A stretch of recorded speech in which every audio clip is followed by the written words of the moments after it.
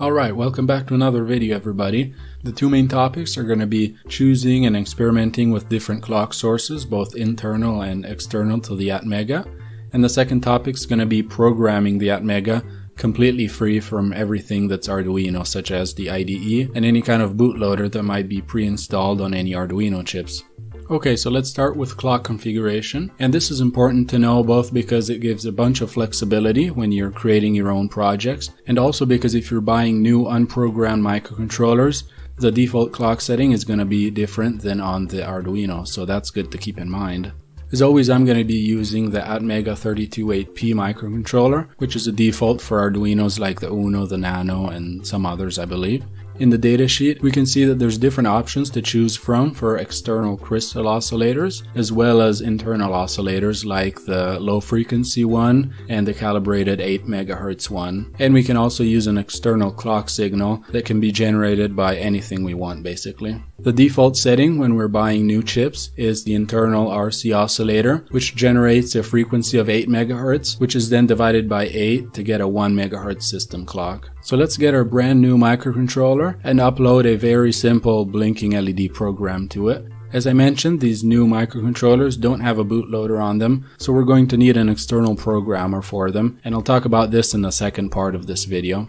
Here's the code that I'll upload on it. Throughout the video, I'm going to always make the compiler assume that we're working with an 8 MHz clock, even when this isn't the case, so that we can see more clearly the differences through the blinking LED. So here's the code and we can upload it. And looking at the LED, we can see that it's blinking but extremely slowly. This is because it's using the internal 8 MHz oscillator that then gets divided by 8 into 1 MHz. So it's actually running 1/8 the speed that we are assuming. So to change this, we have to modify the fuse bits. And if we look at the datasheet under the chapter Memory Programming Fuse Bits, we can see that there's 3 fuse bytes, the low, the high, and the extended. For this video, I'm only going to be looking at the low byte because the high and the extended are for different options that don't really concern us. To remove this division of the clock frequency, we just have to program to 1 bit number 7 of the low fuse byte. The default value for the low fuse byte is 62 in hexadecimal.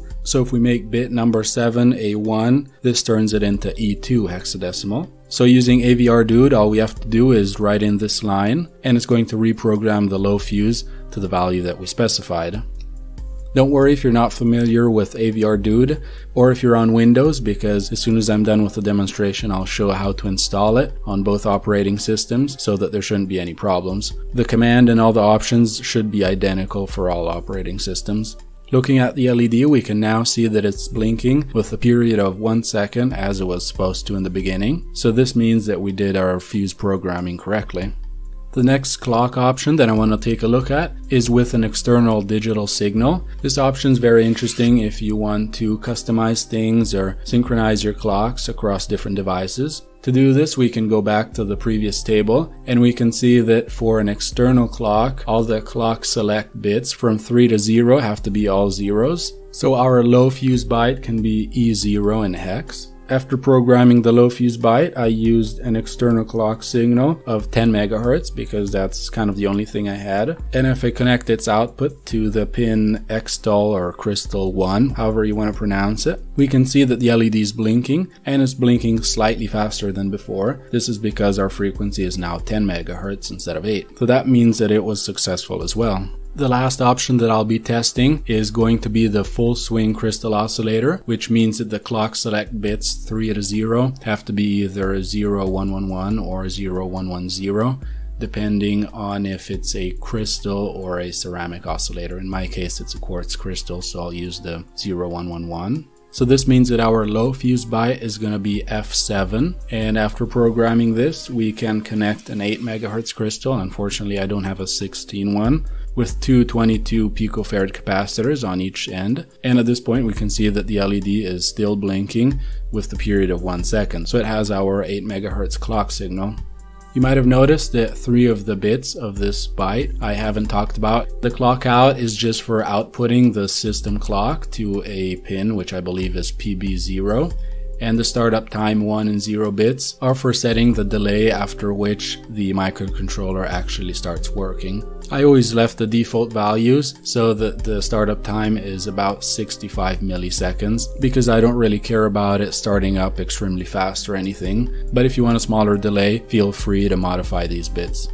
Okay, so let's quickly look at how to install avrdude if you don't already have it installed. Most of you probably already have it installed because you probably have the Arduino IDE. So I'm going to go through the 4 different options, which is Linux, Windows, and for each you can either have the IDE or not have it. If you're on Linux and you don't have it, you just use your package manager to install it very simply. And if you're on Windows and you have the Arduino IDE, just enable verbose output for your uploading of the sketches and then just click upload for anything. It doesn't matter if you have anything connected or not. Here you can see in the terminal it calls avrdude using its full path. So all you have to do now is copy it. After that, you can go in your control panel and open the window that's called Edit the System's Environmental Variables. Just click on Environment Variables. Under System Variables, go to Path and select it and click Edit. And after that, you can just add a new path by pasting what you copied from the Arduino IDE. Then remember to remove avrdude, the last word, and change the // to backslashes. And that should be it. So click OK. And now if we open a new terminal, you can see that you can just write avrdude and that calls up the command correctly.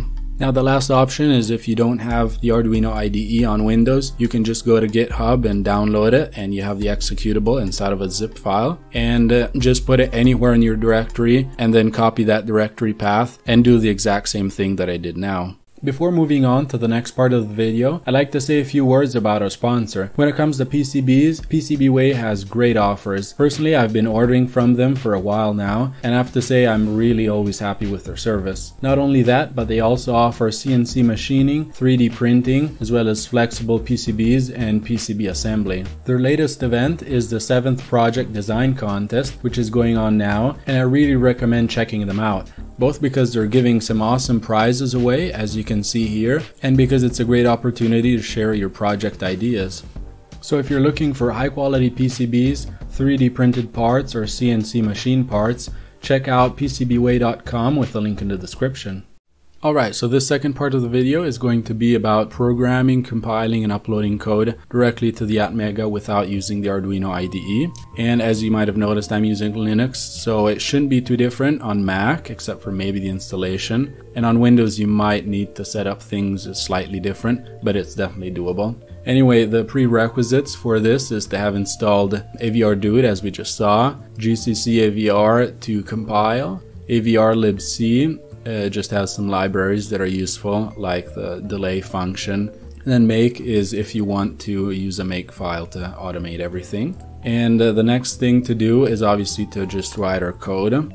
And here I have the example of before, which is just a blinking LED. Here you see there's 2 includes. This one is for all the ports, like data direction registers and ports and everything else. And then util/delay is for the delay function. And this one's the one that needs the definition of the CPU frequency. Once that's done, you can include any header files that you might have and whatnot. So to compile and upload, I do everything in a make file to make things a lot simpler.